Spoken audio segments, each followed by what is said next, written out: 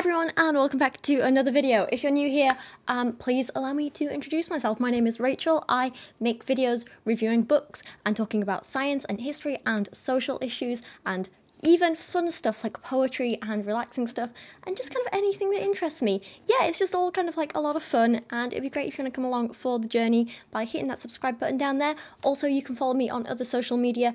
I post a lot of photography on Instagram and also pictures of my dog.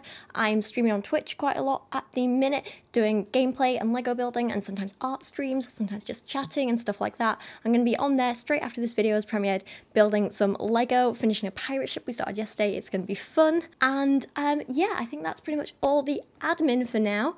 Let's jump into the video, and today I want to start by telling you a story. I want you to picture an English beach just before dawn. There's around 100 or so birds, maybe more, that are just peacefully pottering around. They're roosting there. There's oyster catchers, gulls, widgeons, curlews, dunlins, and probably a few more as well. Some are resting, some are searching for food, some are interacting with each other.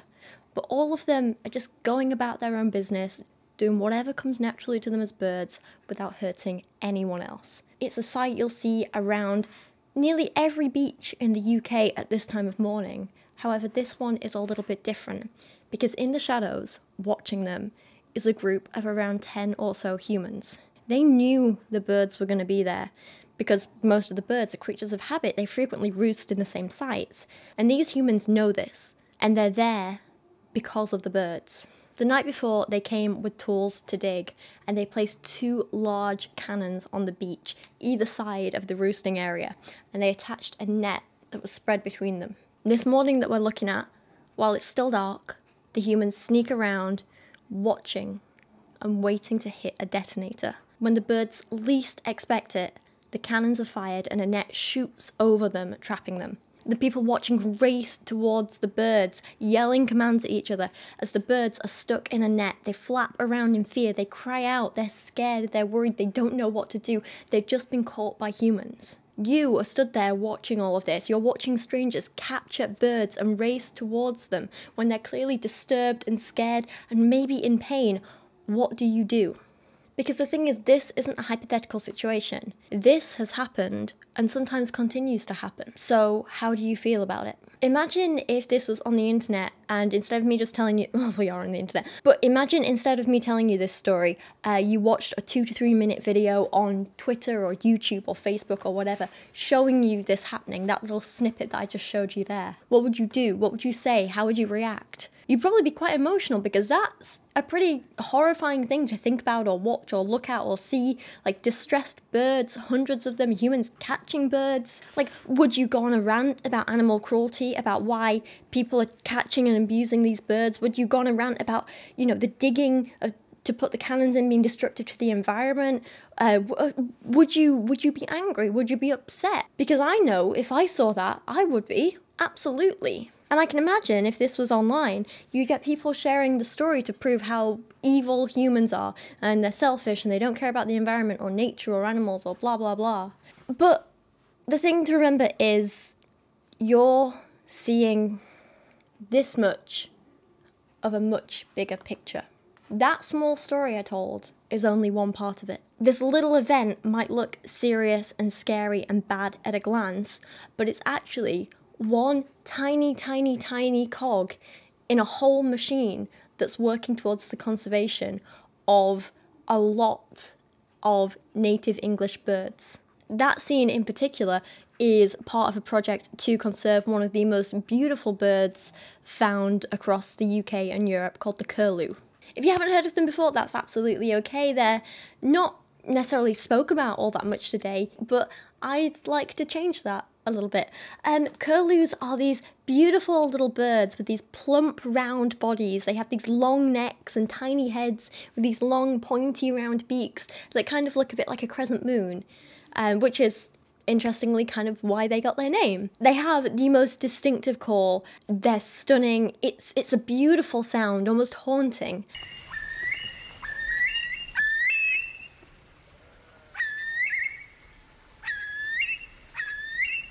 And they can be found not only in the UK, but across a lot of Europe as well. There's a few different species of curlew, but today I'm just going to be referring to them generally as curlews. The UK alone used to be home to hundreds of thousands of curlews, and they've inspired countless poems and pieces of art and music over the years. However, in the last 30 years or so, their population has fallen rapidly, and it continues to fall at an ever-quickening rate. Since the 80s, there's been an over 60% decline in the population of curlews in many areas across Great Britain. If we only look at the numbers of breeding pairs, for example, there are only around 250 left in Northern Ireland and 400 in Wales.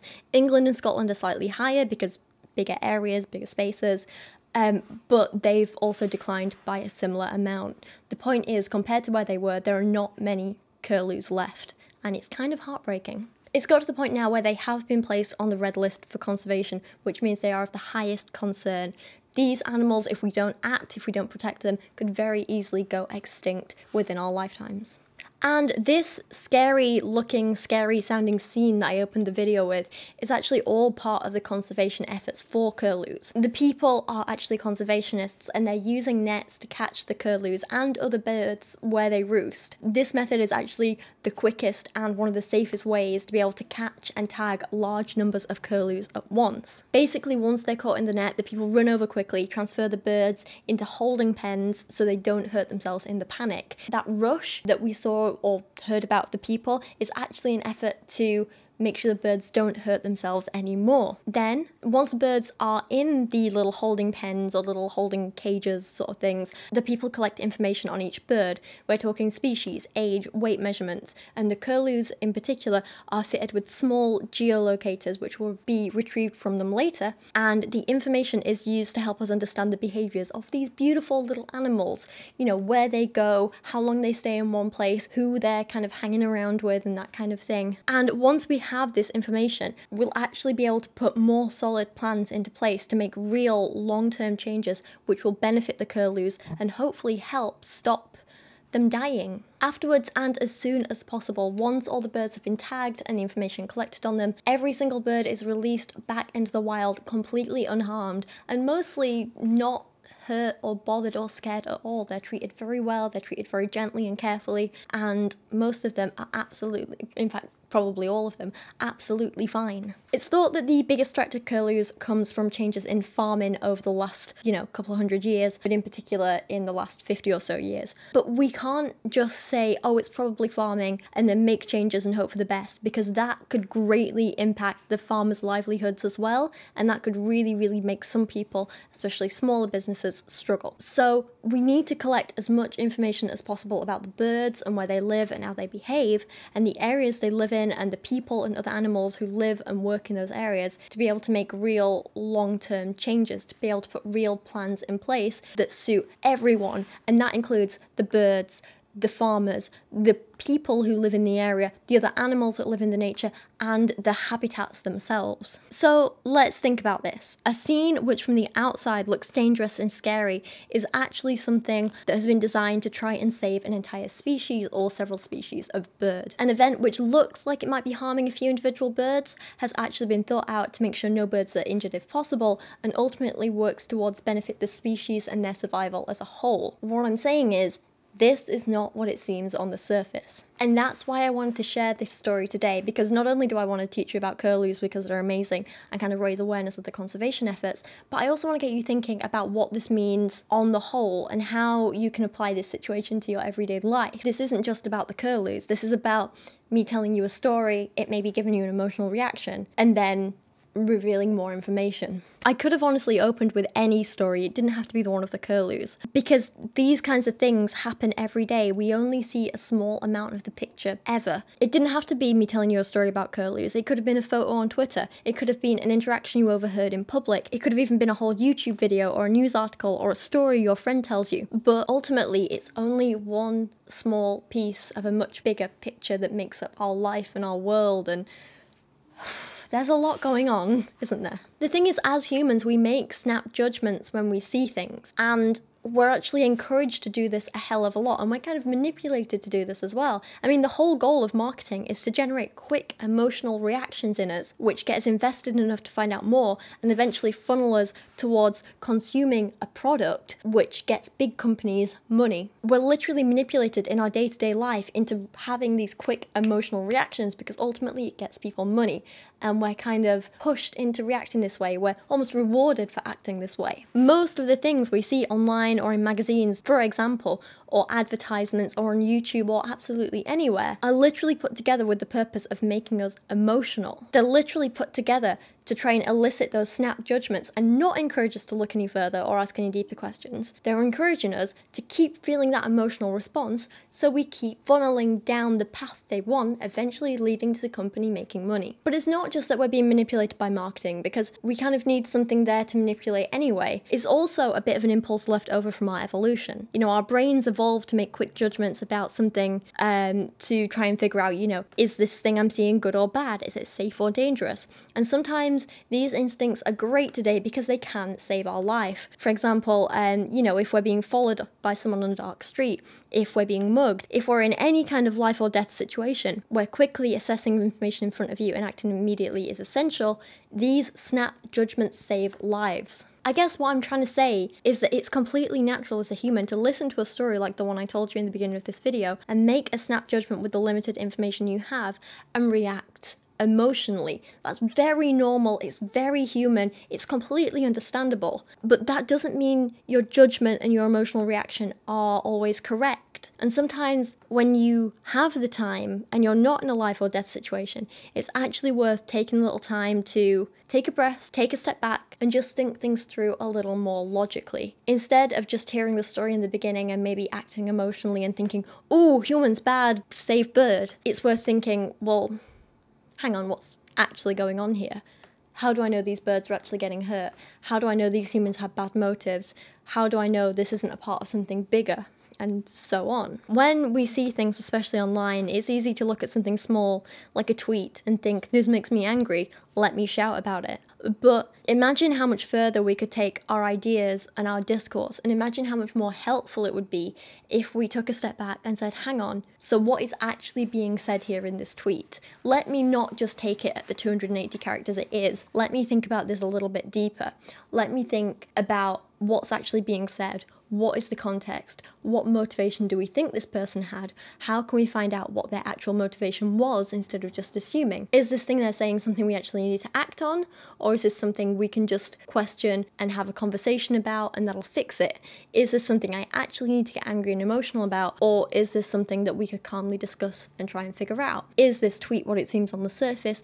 Or is there something a little bit more to it? Is there something deeper? Is there some wider context I need to be aware of? Imagine, for example, in the curlew situation, if a passerby had seen this whole thing and immediately gone running in there to save the birds, and he tried slashing at the net and let all the birds free and blah, blah, blah, or he tried to scare the birds off before they had a chance to be caught or whatever. If someone had seen that and immediately acted emotionally, imagine how awful that would actually have been, because of, you know, the conservation efforts would have been set back in time and money, and the equipment would have been damaged, and it would have actually been worse for the birds because it would have delayed curlew conservation efforts.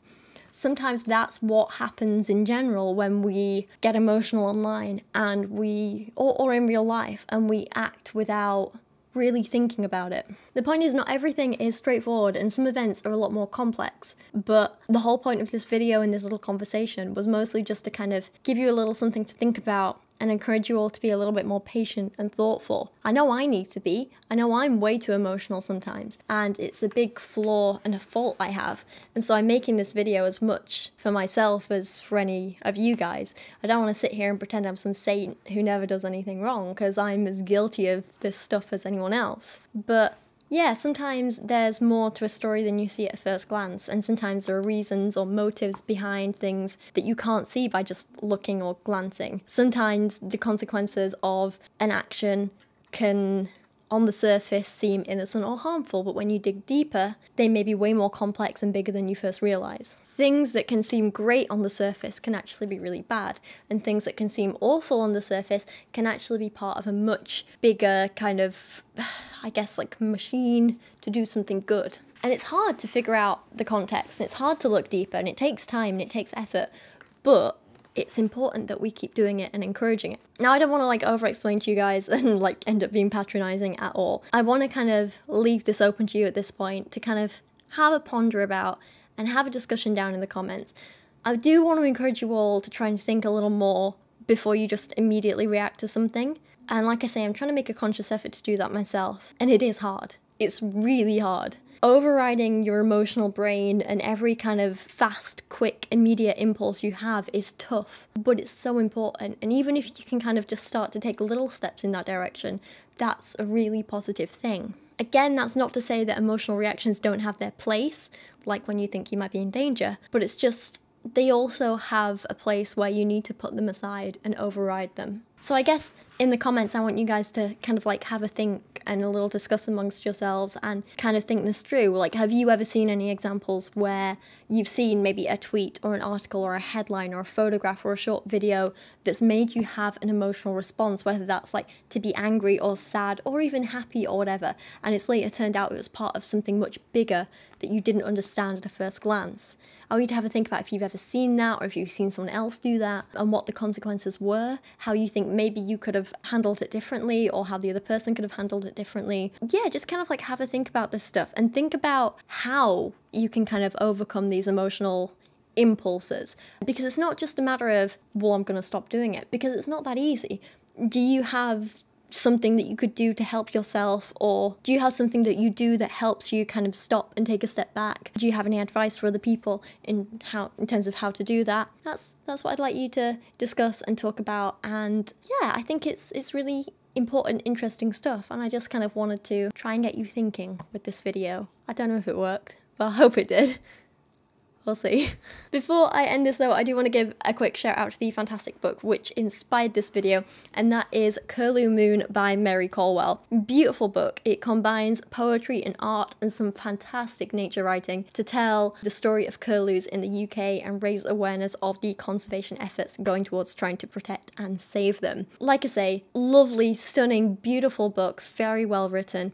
Really inspires you to think about so much. You know, how we treat the environment, how technological advances, which seem to be so exciting and efficient, are actually really damaging the environment and nature and us animals who live in it. It makes you think about what it means to be human and the relationship we have with the world around us. It makes you wonder what really gives us as humans a right to thrive over any other creature, because I don't think we do, but a lot of people live their life assuming we do. I sometimes do as well, and this book, amongst other things, really kind of makes you think and kind of start reassessing that and questioning these things you kind of take for granted. It definitely makes you stop and appreciate the little bits of nature which surround us every day that we might be taking for granted. And of course, reading it, I was able to draw some parallels between the actions of those in the book and other issues facing society today. So there's a hell of a lot going on in this beautiful but quite short little book, and overall I thoroughly recommend it. And if you want to check it out, I will leave an affiliate link down in the description below so you can grab yourself a copy, and if you do, it also goes a little way to helping support me and my channel. So there's that.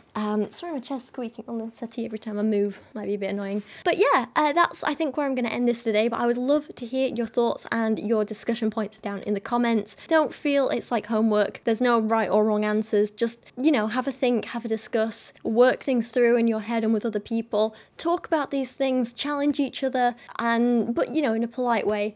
And yeah, just have a think about how we're all acting and how we can kind of try and make the world a little bit of a better place. That's what I'm hoping people try and take away from this video, but we'll see. I don't know. I'm probably rambling now.